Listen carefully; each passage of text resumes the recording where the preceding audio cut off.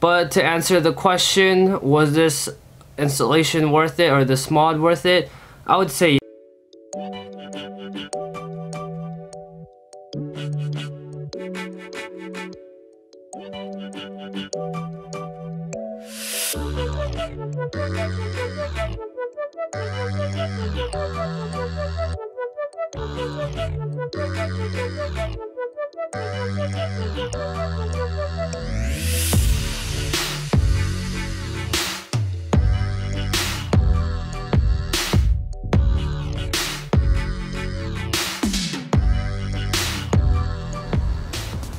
Hi guys, welcome back to my channel. I hope you guys are having a wonderful day, and today I'm going to show you how to get free horsepower from pretty much any car on the road by porting your throttle body. And before we get started, let me show you guys the equipment that I'll be using.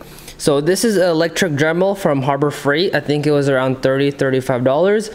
And I got these two things from Amazon right here. This is, I think, a drum sander, and there's various grits right here. There's 80 grit, 120 grit, and so forth. And this is a carbide tip, something like that, also from Amazon. And the other tools I'll be using are just your basic hand tools. So if you guys are new to the channel, this is my 2007 Z51 C6 Corvette, and this is the car that we're going to be working on today. And also, look at the little dog, he's sleepy. So now that we've opened up the engine bay, this is the part we have to remove right here. This is the throttle body, and in order to do that, we have to remove this piece right here and also 4 bolts going around.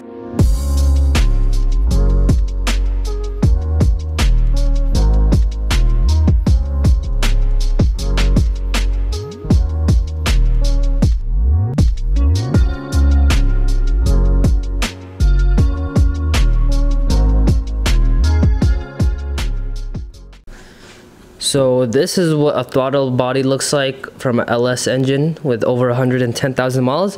From the front it doesn't look too bad, but on the back you could just tell how dirty it is.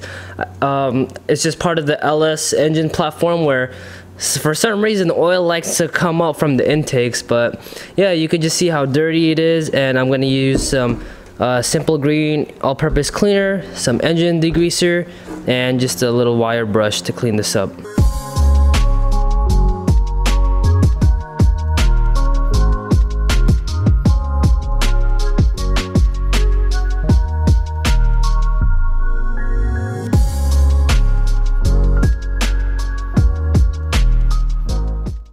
So now that it's somewhat clean, what I'm going to do is I'm going to use a marker to draw a line at the resting position like this. This is the resting position right here, and this is going to be the fully closed position right here.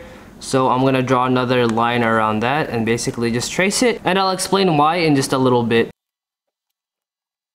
Now the next step is to remove this center plate right here, and I'm just going to mark it. So this is up right here. And we'll also do a little arrow so we know which side is up, just like that. And oh, it's not focusing, and no one will ever notice this. So now I'm just going to remove this right here, right in the middle.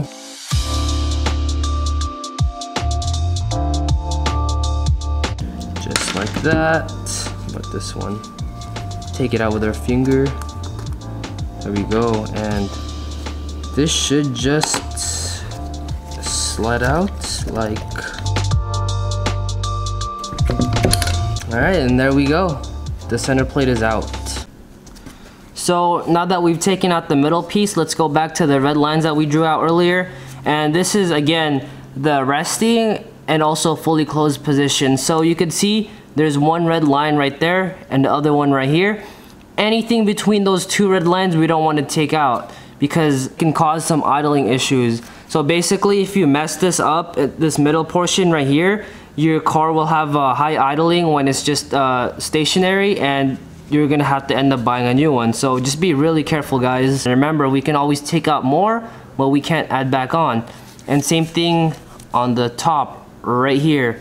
So I kind of scribbled it so it'll kind of make it easier for you guys to see. So anything in between that we can't take out, but anything outside of those two lines we can smoothen out with the Dremel. So I'm gonna start smoothing this out, and this is the main areas of concern right here is this transition. You can't really tell on camera, but I could just feel it by my hand that this right here is the biggest transition, and we're just basically trying to knock that down, as well as right here, this transition, and on this side, it would be these transitions right here. On this side, it would be just this right here. But remember just to stay out of this red zone right here. And don't forget to wear safety glasses or goggles, because obviously you don't want metal flying in your eyes. So let's go ahead and do this.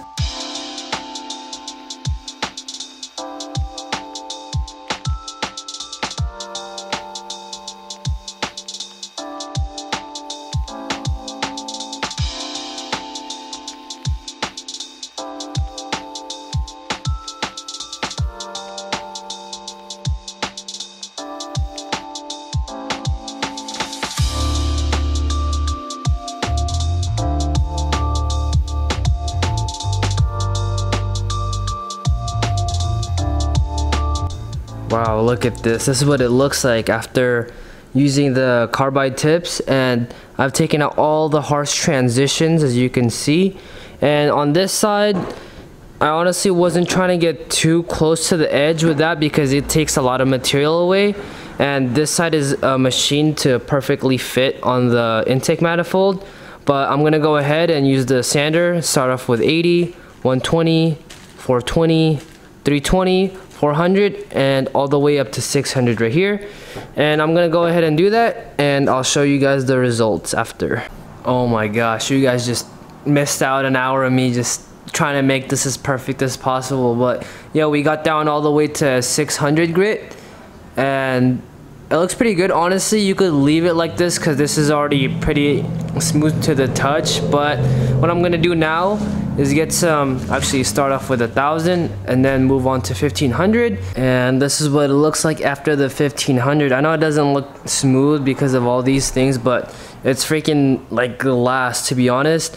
And after that, I just cleaned it up, and you guys gotta watch out for little bits and pieces that are in these little holes right here, as well as like the slit up top. I just used some compressed air to get it out. So now we have the task of putting this back in here, and the best way to do that is by kind of twisting this and shoving a flathead through it and pulling it like this.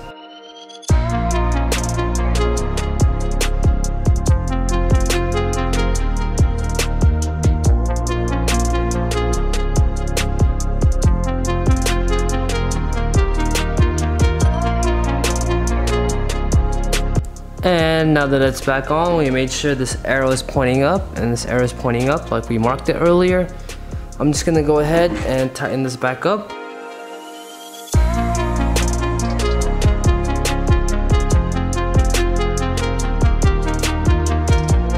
And this is what it looks like after it's all done. And now it's just time to put everything back together, and hopefully it works. Well, it should work. I mean, this wasn't anything too crazy, but let me go ahead and put that, and let's start up the car.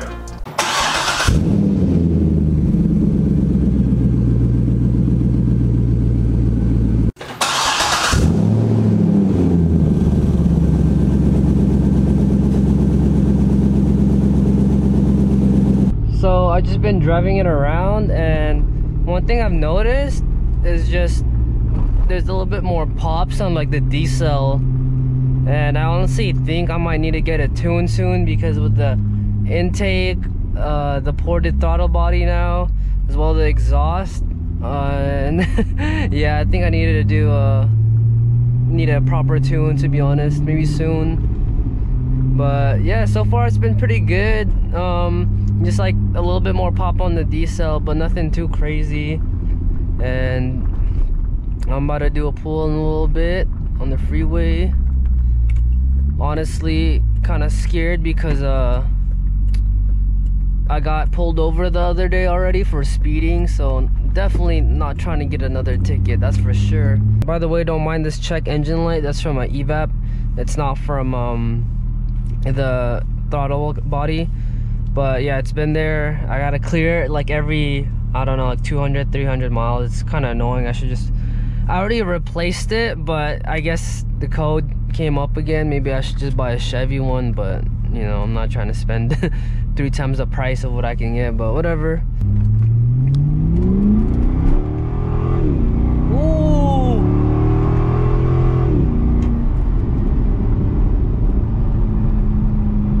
Damn. Honestly, I don't know if I can tell the difference or not, to be honest. I have no idea if I could tell if there's a difference.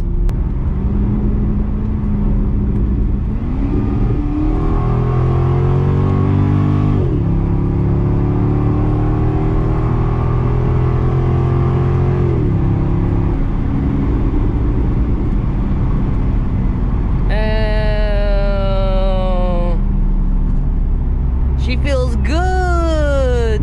Damn, dude. Oh my gosh, I got my heart racing low key, but yeah, this thing feels, I could tell a slight difference, but to be honest, nothing crazy really. But yeah, honestly the biggest difference is probably the sound. Alright, so I only did like 2 little pulls because I was so scared, because I just got a freaking ticket like 2 days before I filmed this video, and when I was driving around there was just so many cops for I don't know what reason, so therefore I couldn't really tell a big difference. And my pedal commander was on as well, because I just drive it like that all the time and I didn't want it to affect it if I turn it off. So let's go to the pros. So obviously the first thing is that there's going to be a smoother transition of air, which is a good thing. And another thing is that it sounds a little bit different. Like I was saying earlier, when I was at stop signs, I could hear a little bit of the chop, but nothing too crazy. And also on the deceleration, there's a little bit more popping. And now let's talk about the cons. So the first con is that it took about 3 to 4 hours just to do this whole thing. And honestly, it wasn't that big of a difference. At least from my butt dyno, I couldn't really tell. Whereas when I put the intake on and the pedal commander, it was just like, okay, like I could tell like the difference. But with this, it was kind of, I don't know, it's like one of those things where you do it and you're hoping it's actually working, but it's actually not. I don't know. But to answer the question, was this installation worth it, or this mod worth it? I would say yes, honestly, because it's something that is pretty much you could do on your spare time all in one day. And this is practically a free mod that you could just do in your garage. I mean, it might not be a big difference, but I do need to get a tune, so maybe when that time comes, it'll be an exponential change. And also you can port your intake manifold, which may be a possible future video. But if you guys enjoyed this video, please give me a thumbs up, like, and subscribe, and I'll see you guys in the next one.